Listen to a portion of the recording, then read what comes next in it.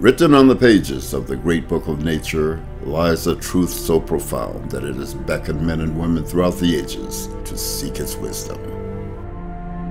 We will continue this quest and study many stories of humanity as we search for this light. On this journey, we will examine philosophy, religion, and science to uncover the hidden mysteries behind myth and legend, using the symbols of universal Freemasonry. Welcome to Legends of the Craft.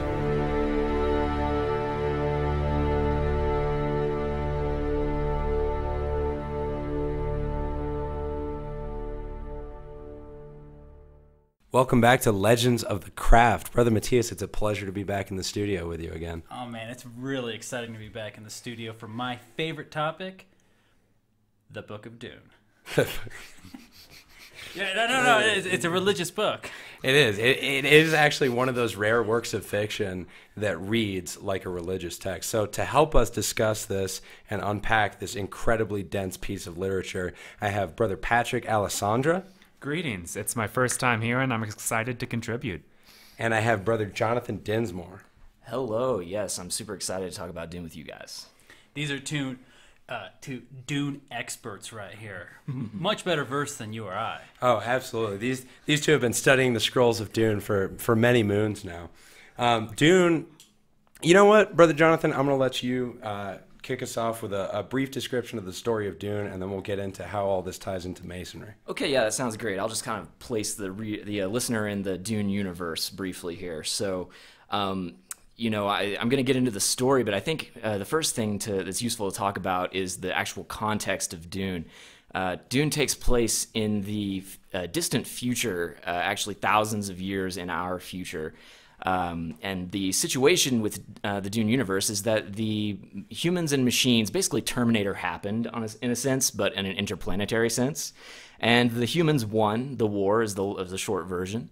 And so as a result of that, they outlawed any sort of thing, any sort of computer or machine which resembles a human mind. You're referring to the Butlerian Jihad, correct? Correct. Yes, that was the Butlerian Jihad. And because of that, they outlawed any sort of, quote, thinking machines, which means that essentially humanity had to continue exploring space and advancing and progressing without the aid of machines. And that's a very essential element of the Dune universe that some people might pass over, so I think it's important to note. I think it's an interesting sci-fi series because we're dealing with the future, but this isn't like full of like crazy technologies. Right. This isn't Star Trek. Yeah, this isn't Star Wars. They're fighting with swords. Yeah. Essentially. Yeah. It's a huge break from most sci-fi. It's very unique. Yeah, in a sense. It's an interesting mix because there are actually laser guns and like force fields, but there are no like self-aware robots or anything like any intelligent computers or anything like that.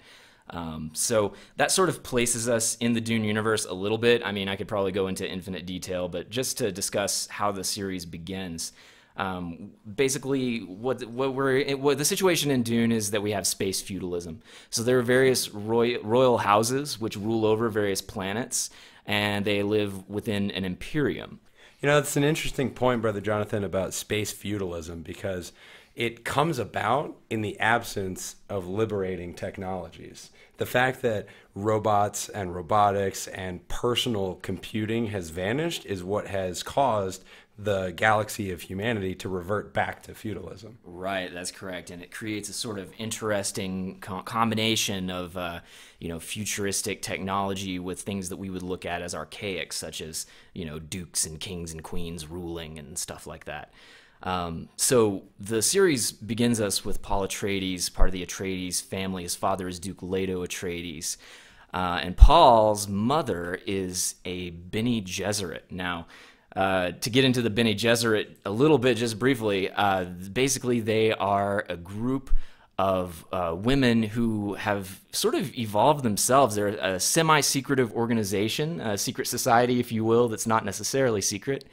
That have evolved themselves to have certain abilities, such as the ability to move more quickly than humans are normally able to, and certain control over the elements of their body. So they're sort of superhuman-ish, and his mother is one of these, and he's training him, breaking with tradition by training him in the Bene Gesserit arts. So we begin with Paul Atreides and his family, and they are moving to the planet Dune. So the significance of planet Dune is an important subject to discuss as well, having to do with the significance of spice. And again, this harkens back to the lack of computer technology because, as we mentioned, this is an interplanetary empire. So they are obviously traveling through space. And the way that they do that to make up for the fact that they don't have machines to guide their faster than light travel, because, you know, if you end up in the wrong, you could end up in the middle of the planet or somehow, you know, those sort of things. So they utilize this substance called the spice, which allows specialized class of human beings called navigators, which are, again, sort of evolved in a different direction, who swim in spice gases to see into the future. So the spice has this ability to awaken this quality called prescience in people, and it allows them to see into future timelines, and this is how they travel through space. So this is why the planet Dune is so significant, because it's the only source of the spice. So Paul Atreides and his family are relocating to Dune, and just to sort of very briefly, not get caught in the details and briefly cover the story, Paul's family, there's a plot, a conspiracy to kill Paul's father, and basically this happens. There's a sort of plot against them and his family. Their ducal reign sort of temporarily falls, and Paul and his mother flee into the desert, where they join the Fremen. With House Atreides destroyed, and it was House Harkonnen that plotted against the Atreides. Yes. It signifies a change here. This is a change in the order of things. And there are existing myths and legends on the planet Dune of a savior that would come to free the Fremen, the native-born desert people. And the Harkonnens, who had been in control of the planet prior to the Atreides, thought there were very few of them scattered around the planet. Well, Paul comes to find out there are actually hundreds of millions of Fremen hiding in small rock, groves in the middle of the desert. And not only are there hundreds of millions of them, but they are fierce warriors, greater, in fact, than the Emperor's elite soldiers called the Sadukar. Yes, and these are people that the Imperium sort of looks down upon or considers to be like, just primitive desert people, but they're actually quite powerful and skilled in battle. And so, essentially, and another interesting point is that this sort of messianic prophecy that exists with them has actually been planted by the Bene Gesserit, because one of their purposes is to be builders of religions. And so they plant these sort of prophecies in various cultures as almost like safety mechanisms, so that they, being privy to the prophecies, can take advantage of them as they see fit in certain situations. And what's that program called? Missionaria Protectiva, or is that correct? Missionaria Protectiva. Yeah. Missionaria Protectiva, Yeah. I'm pretty sure that's what it's called. Missionaria Protectiva. Right. So Paul and his Bene Gesserit mother take advantage of this prophecy and basically come into power with the Fremen. They make friends with the Fremen, they gain their alliance, and they rebel against the Empire. And the Fremen warriors actually fight off the Imperial Sardukar, which are widely regarded to be the most, the best fighters in the Imperium. But there's something that happens to Paul in order for this to take place, right? Yes, correct. So part of what they have to do is that Paul, and actually his pregnant mother, which becomes significant later, Paul has to, and his mother have to drink the water of life, which is a concentrated spice mixture. Now, the Fremen consume spice in small amounts on a regular basis, and the Bene Gesserit consume spice to extend their life and also expand their mental capabilities. So depending on the amount you take, it has all sorts of effects. But if you take this concentrated mixture, referred to as the water of life, then you basically either die, or if you have the Bene Gesserit ability to transmute the elements within your body, you survive and you are taken on what we might consider to be like a psychedelic journey, or something where you are able to see further into time. I believe in the Bene Gesserit, standard Bene Gesserit, whenever they do it, they gain access to their something about the past. Their other memory. Their other memory. Yes. Yeah. Well, and I think an important point to make here is that no man has successfully taken the water of life. They die. But Paul succeeds. Right. Having been trained, and thus becomes the Kwisatz Haderach. Quasat Haderach. Kwisatz Haderach. Quasi-Cadillac. I'm sticking with Kwisatz Haderach. Kwisatz Haderach. Thank you, Brother Ansel. Yeah. They don't like my accent, but that's fine. But It's wrong. Brother Matthias, there is an interesting Hebrew translation of this, right? It means the shortening of the way in Hebrew. I didn't even know that. That's amazing. Yeah. And so we're talking about quickening evolution here. So it's a shortcut towards extending our lives down the path, which we'll find out is called the golden path later on. And it's very interesting to me that this is precipitated by a quasi or Kwisatz psychedelic experience. Because this is something that when you look into the ancient mystery traditions is present in every initiation. It's always preceded by the taking of some kind of psychedelic compound, not only primitive shamanic initiations, but very organized ritualistic institutions like the Eleusinian mysteries. The candidates for the Eleusinian mysteries were given a psychedelic compound in order to kind of precipitate the experience that they were about to go through. Right, yes. So the water of life is very much like that, but also provides some sort of superhuman capabilities on the drinker as well. So having drank the water of life, they stage a rebellion against the Imperium. Long story short is that they succeed, I suppose, without getting too bogged down in the details. And then we progress, on into the rest of the books, which just get more and more fascinating and are filled with a series of false protagonists, which we think Paul is the main character, then it turns out changing to someone else. That's another thing to talk about. Essentially, I believe that this story is a story of the perfect man. This is a story of trying to create the perfect human being. And what Paul represents is the ability not only to channel the memories of his male ancestors, but also the female ancestors. And this is what the Bene Gesserit want. They want this Quasar Haderach who can essentially access both sides, go back to the first ancestors, and pave the way of human progress. Well, it's what they think they want. Because as it turns out, as the book progresses, this power of the combination of male and female human energy in total, the way that Paul represents it, is a dangerously uncontrollable force. It's a power that this galaxy has not encountered before, and the systems that were set up prior to its emergence don't exactly know what to do with it. But I think that's what makes it perfect. It destroys stagnation. It propels humanity forward. The Imperium is essentially stagnant at this point and decaying upon itself. Right, and this is a major theme of the entire Dune series, is that essentially the stagnant structure, the comfort, the safety of the Imperium and even later empires ultimately is a dead end, and that the sort of, I guess you could say, the magic and the evolution happens where chaos sometimes ensues and mixes things up in a sense.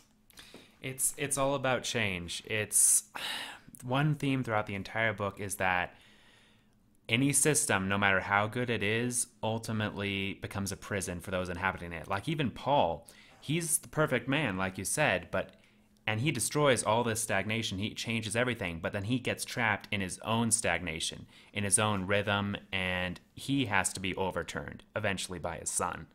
Right, and because with the ability to see into the future so thoroughly, it's inevitable that he will rule and create power structures, and then those get again back to the original problem.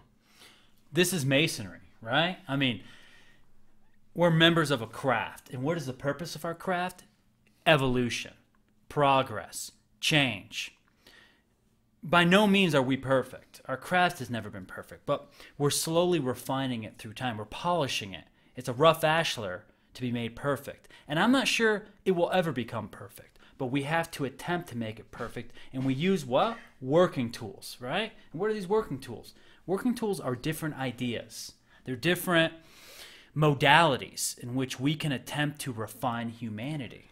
And this is something that Frank Herbert, the author, takes great pains to lay out in the surrounding kind of collage of characters, because the main character, at least in the first book, is Paul, but there are ideological forces around him that persist into the later books. You have the Bene Gesserit, then you have the Bene Tleilax. There are these organizations that surround Paul that represent these different ideologies. The same way as in humanity, we have these ancient ideologies competing with newer ideologies of the 21st century, for example. And so the same ideological conflict that we see in the world today is represented in Dune, because what Herbert is doing is he's tapping human archetypes on a grand scale, which is why I agree with you when you say this is religious fiction, right? It's not just a sci-fi story. This is almost on the level of a religious text, because it deals in human archetypes the same way Masonry does. With it, it's a grander perspective than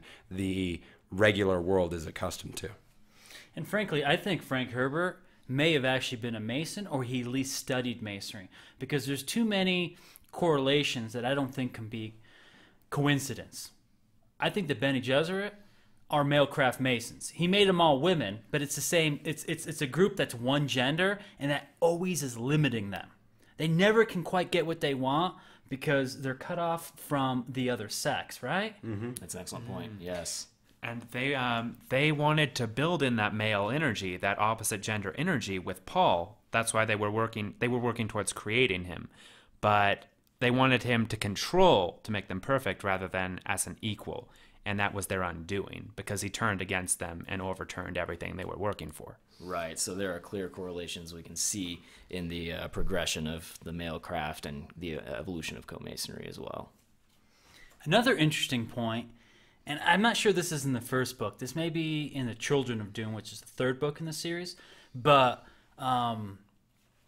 Leto II, who's a character we have to introduce, this is actually the son of Paul Muad'Dib, and he eventually becomes what is known as the God Emperor. My favorite character. Me too. He actually, on the planet Dune, there are these worms, right? They're the ones that make the spice. And the Fremen call them Shai Hulud. They're God to the Fremen. Well, Leto II, as a young boy, essentially is consumed by sand trout, which is the children of these They're the precursor to the worms, yeah. And he becomes half man, half worm. And as he gets older, he actually becomes more worm. And he lives for over 3,000 years. And we'll get into that part of the story in a second. But the reason I'm bringing this up is because he goes back to his first ancestor. He's having a conversation. He's like, my first ancestor was on Earth, which nobody really knows Earth exists. This is sort of a myth of the past. They know it as Old Terra, but there's like, they know that the Butlerian Jihad happened, that humanity had a single origin, but our history, like the past 3,000 years of human history, is so far in the ancient past to them that it has taken on the mantle of mythology at this point. And this first ancestor, who is it? It's Haram. It's a variation of the name Hiram. Oh, yeah. So his first ancestor is Hiram Abiff, who's a major character in the Masonic stories. I mean, again, it can't be a coincidence. That's a coincidence. Yeah, that's too perfect. Too perfect, absolutely. And what is Hiram? He's the builder of the temple. So essentially, the course of human history is the building of King Solomon's temple in symbol. It's the building of man, the temple of humanity, the perfection of humanity. And for those who are able to delve into this from a symbolical point of view, this is why Herbert is telling this story from the point of view of imperial conflict, because he's using the building of empires and the persistence of great houses and great families as a metaphor for this temple building. Because, at least in my mind, the symbol of building the temple of humanity can be fit into any vessel. It's building up an idea. And each of these great houses represents an idea that's being perpetuated across time and space. Like archetypes, yes. Like archetypes. And that is what Masonry does. It perpetuates ideals across time and space for the moment many, many thousands of years in the future when they will become necessary, like the Bene Gesserit with the Missionaria Protectiva.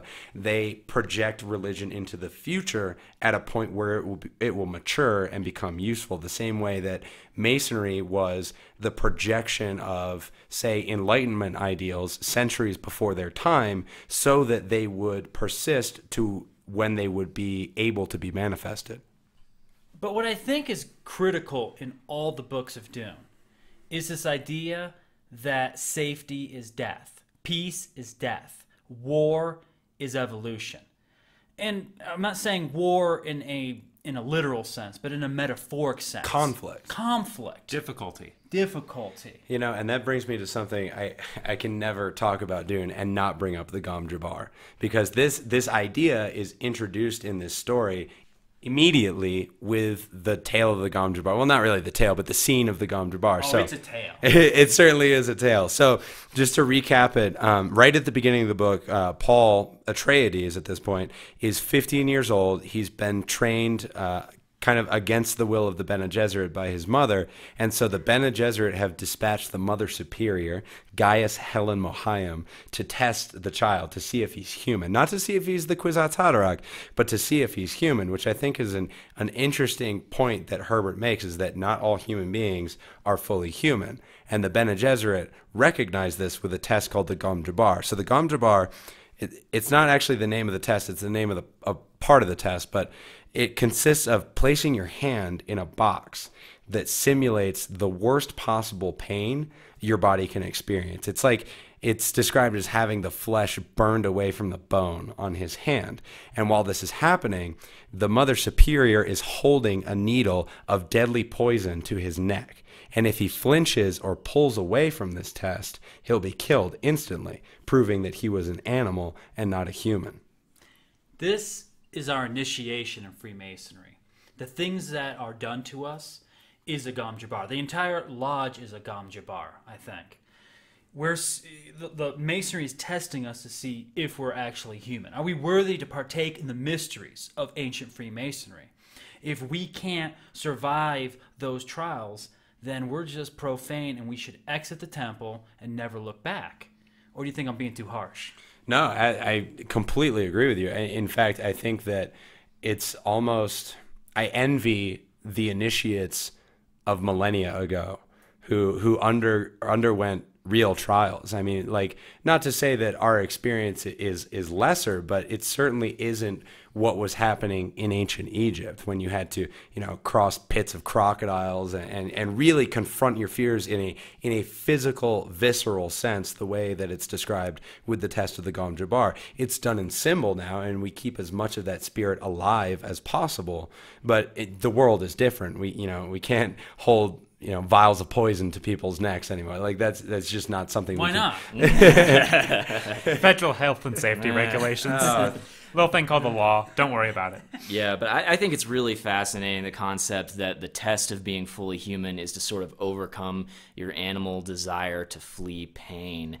That's really a critical point. Well, there's an interesting line from this part of the book. It's in the first couple of pages. I think the Mother Superior says it, that has always stuck with me. She's describing to Paul what makes somebody human as opposed to animal. And she says, if an animal is caught in a trap, it'll gnaw its own leg off to escape the trap. If a human is caught in a trap, it will pretend to be trapped so to eliminate the trapper and eliminate a threat to his species. That's the difference, is that a human being is willing to undergo pain and difficulty in order to solve a problem, whereas an animal runs away at the first sign of confrontation. Right. Yeah, so the whole thing is really about becoming more than what we think of as human per se. It's really about transcending all of the things, the past, the momentum of the past that exists in our instincts and our genes, towards some higher purpose, which may be painful, which is painful, in fact, but which we must go through and must proceed on to our destiny in some sense. Well, and Freemasonry starts from the same assumption. It doesn't assume that the people that are initiated are human fully. We are always working to a fuller humanity in Masonry. We never think that our humanity is complete at any particular stage. It's an ongoing process of work and transformation. This reminds me of the tests they've done recently with children in terms of delayed gratification. Do you want one donut right now, or are you willing to wait an hour and have 2 donuts? Right. Yeah. This is like evolution. It's in a sense, it's controlled evolution. You know, in a sense that, you know, if you're wanting to create the future of humanity, essentially, then you have to test for people for if they are if they have whatever the trait or collection of traits are that qualify them to be a part of that future. And what do we do in Masonry? Every degree has an exam. Every degree has a period of approbation, of trials, of examination. And what we're essentially doing in Masonry is preparing people by various grades towards their ultimate destiny of perfection. Our problem is, as you mentioned, Brother Axel, is that we've become soft over the last 100 years, and we must restore the ancient precepts of Freemasonry by making it harder once again. It shouldn't be easy. No, what the Mailcraft Masons are doing with these mass initiations of being past raised In a couple of hours on a Sunday. This is nonsense and should be eradicated from the rolls of the craft. Yeah, the Fremen have a term for this state of any particular society. They call it water soft. You become water soft when things are easy. The reason that the Fremen have been forged into elite warriors is because they have been surviving on messianic hope for millennia. They've been, and in the later books, they go into kind of the history of the Fremen. These are people that have been chased from planet to planet over tens of thousands of years. They've been persecuted and killed and driven out of their home in every turn. And finally, they're hiding in caves on Dune, waiting for their savior to come and lead them to victory. Right. And what is that sort of messianic hope, but a hope for some future ideal human? I mean, in a sense, that's what messiahs always are. You know, like you could look at Jesus Christ that way if you like, as a perfected human being that it has realized what we all have the potential to be. This is where we enter the golden path. So all along, we learn that Paul saw down the many lines of cause and effect, because that's essentially what the spice does. It doesn't give you a magical power. It allows your mind to see cause and effect so accurately that you can, with almost 100% assurity, see the future course of humanity. And what he sees is the end of humanity. But because of his own flaws, he fails. And so then his son, Leto II, becomes the God Emperor and institutes a reign of tyranny for 3,000 years. What he does is he brings peace to the whole galaxy. There's no conflict. So, Brother Matthias, and because I know you have an extensive theory on this, why do you think it is that Paul Muad'Dib fails this test? My theory is really simple. It's love. It's he can't give up his loved one. He doesn't want to become the worm. He's not willing to make the sacrifice. Therefore, he's weak. He fails the Gom Jabbar. Right, yeah, he's kind of pulled down, I guess you could say, by the gravitational pull of the comforts of life, having a wife, having kids, living a simpler life, not guiding the trajectory of humanity. Check out a movie called The Last Temptation of Christ. It's a movie in the 70s and basically depicts the same thing. It's essentially the path of the martyr, right? The choice to sacrifice everything for the holy ideal, or to settle down, live the earthly life while being haunted with the knowledge that you did not do all that you could. Yeah, and this is why many say that his son Leto was actually the true Kwisatz Haderach, that Paul was not technically the Kwisatz Haderach, although he had that extreme prescient ability. But really, Leto II fails too, because what happens after 3,000 years? He falls in love. Yeah. That's one of the major themes of this whole thing, is the relationship of heart and mind, or love and intellect, I guess you could say. It's a really interesting theme in the book. And it's not just that love is the problem, I would say. It's that it's a particular kind of love. Because if he looked forward into the future and opened his heart to all humanity and the future of humanity, love would carry him through the path. But he's stuck in a more personal, more direct kind of love that leads him astray from the greater love he should be pursuing. Lost. And this is the direction that Freemasonry pushes its initiates, away from the love of self, the love of things, the love of one's immediate surroundings, its family, community, but the idea of agape, the love of all humanity, at whatever cost the good of humanity demands. Because the love of humanity isn't always, like, that doesn't mean be nice to everybody. That means love the idea of the species, love the idea of humanity persisting, of humanity surviving, of humanity thriving. Sometimes that's going to take pain, difficulty, and danger. And this is what Paul shies away from for that lesser form of love. And eventually Leto II as well. Yes, that's true. And Leto can really, he sees even further into the future being fused with the sandworms. And he sees even a sort of distant threat in the future. And so he directs humanity onto a golden path, which is essentially, through various political manipulations, he forces humanity to have what is essentially a diaspora. He forces them to go out into separate parts of space and not to be under the control of the Imperium. And so humanity evolves in different directions.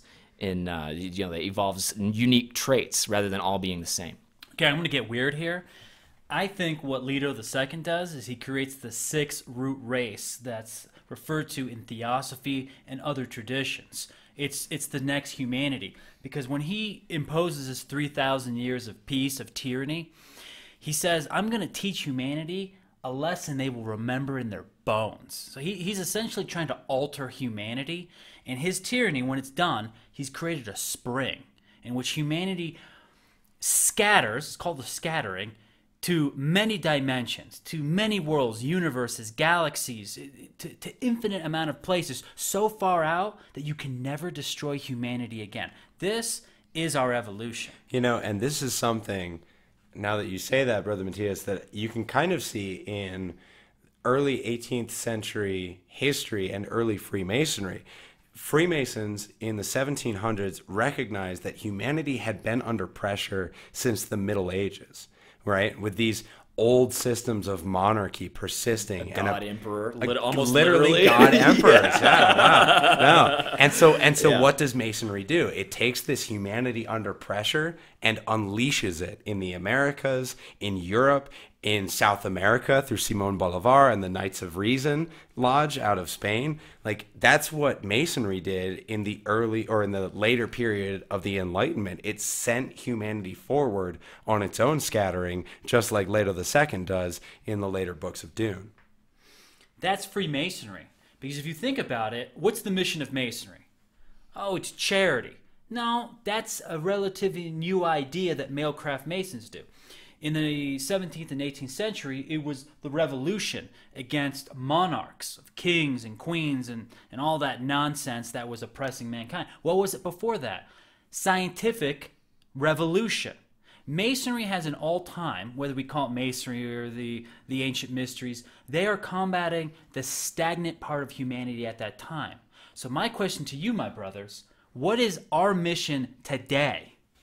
So if we look out on the world around us, there are so many things that are stagnating right now. Politics is stagnating into left versus right.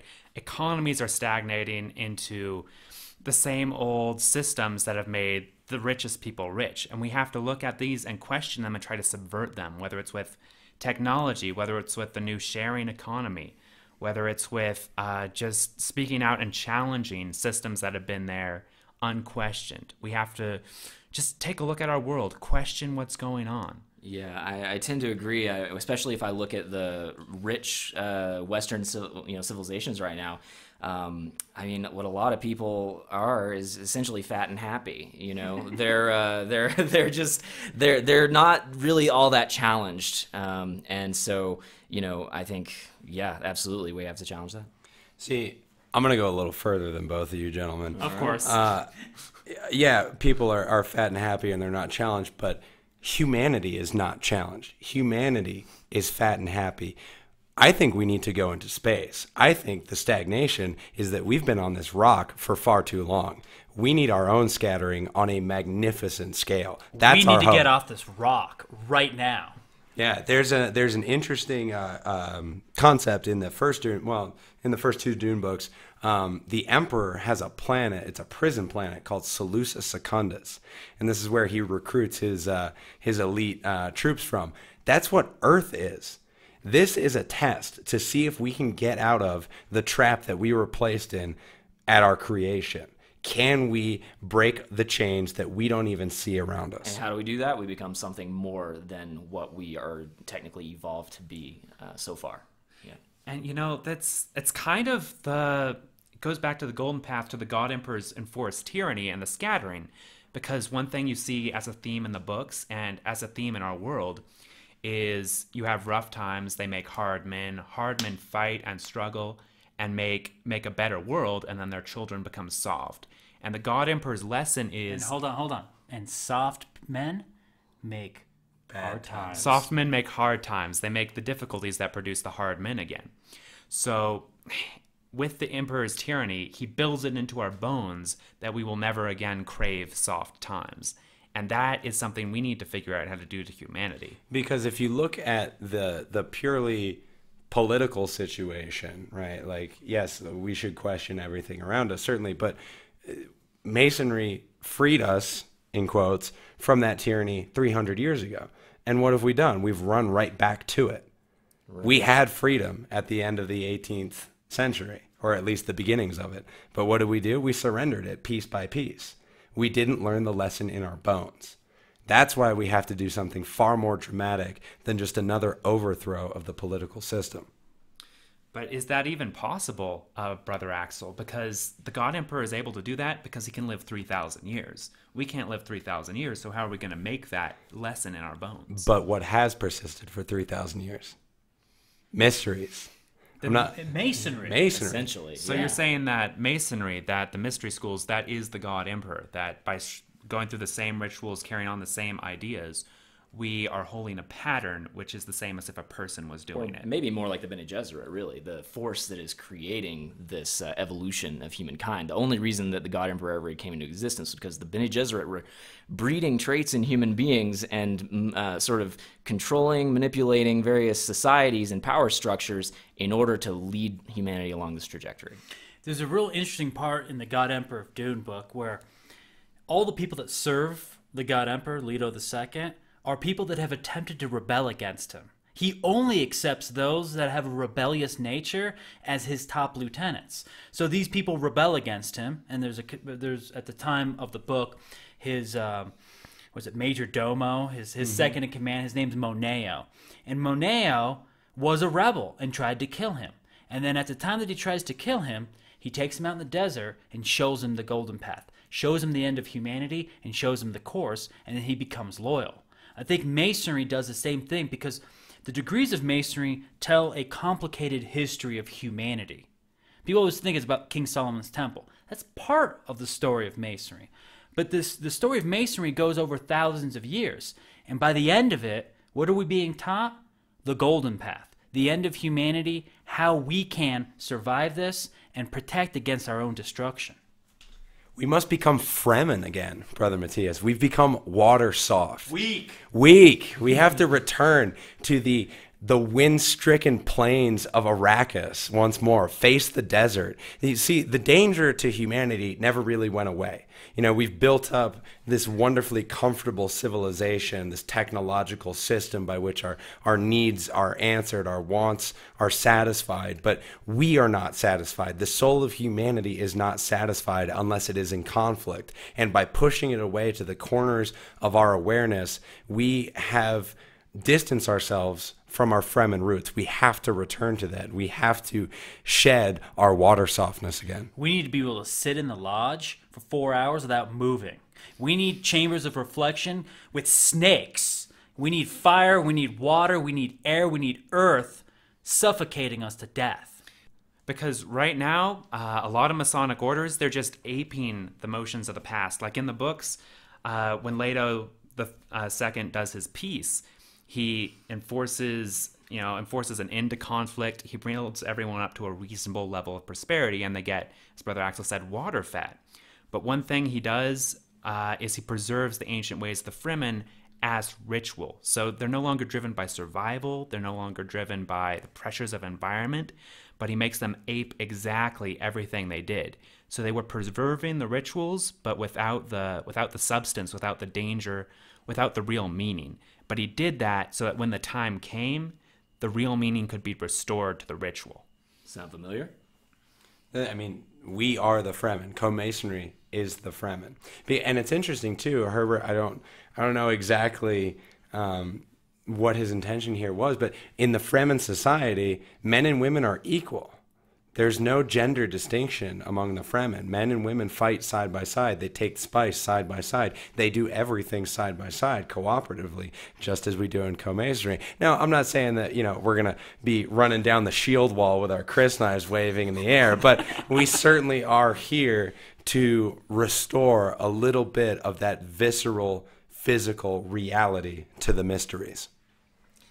Something I want to bring up. I want to get everyone's opinion on this. So, there's a character called Duncan Idaho. And in the first book, he dies at the beginning.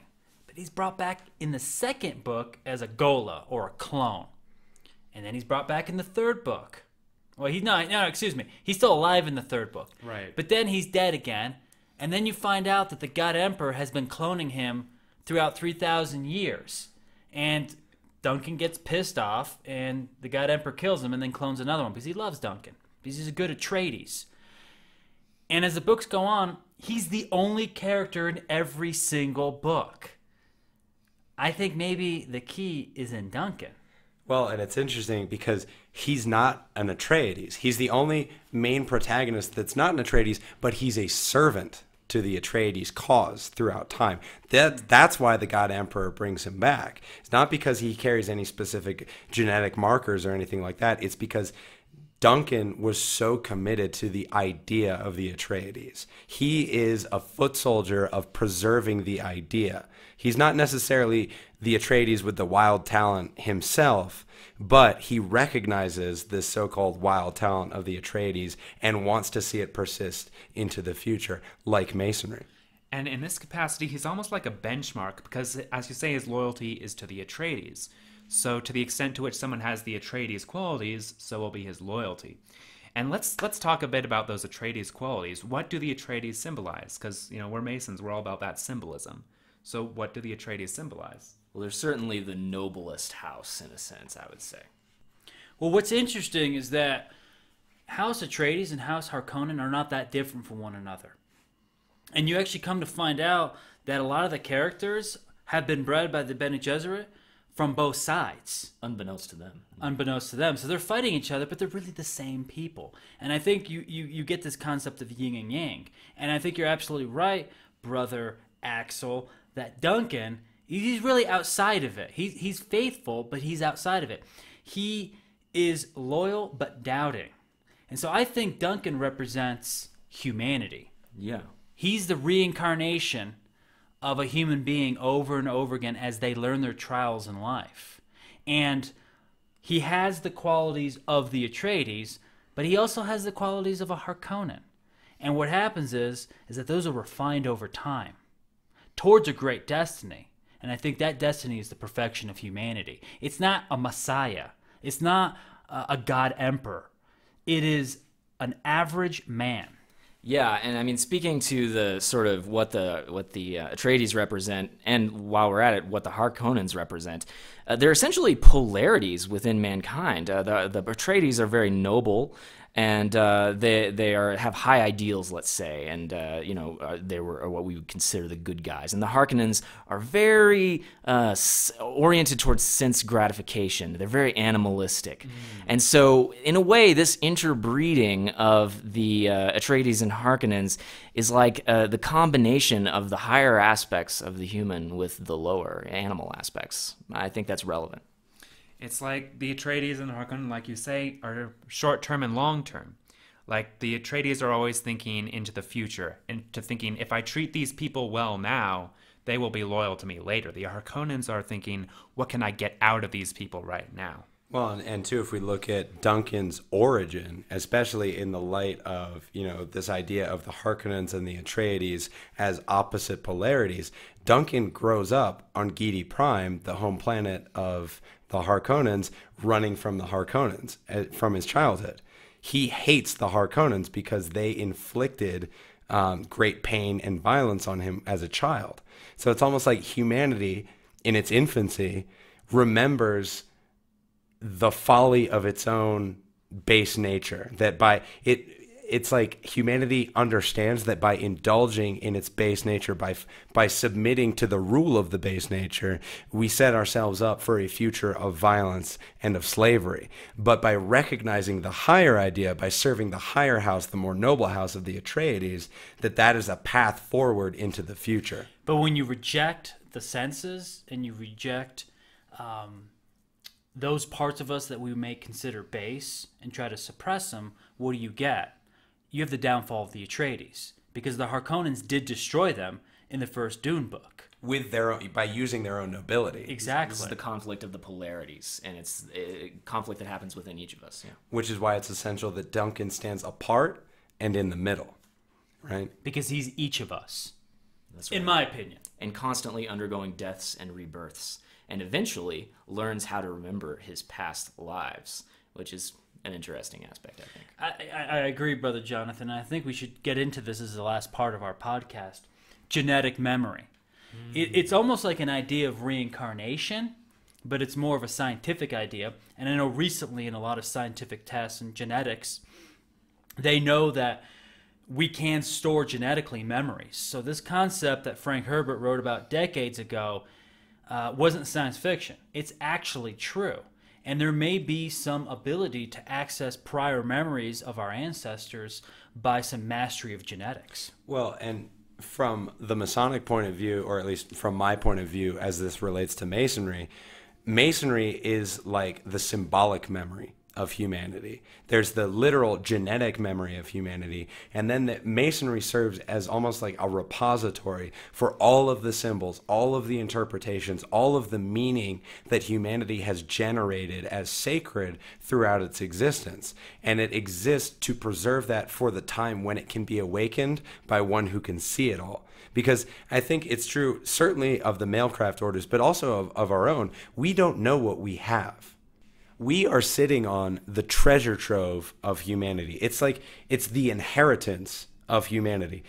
And we're not necessarily using it to its fullest capabilities. But eventually, somewhere in our bones, we know someone or something will come along that will know what to do with this information. And for that reason, we have kept it safe for thousands of years.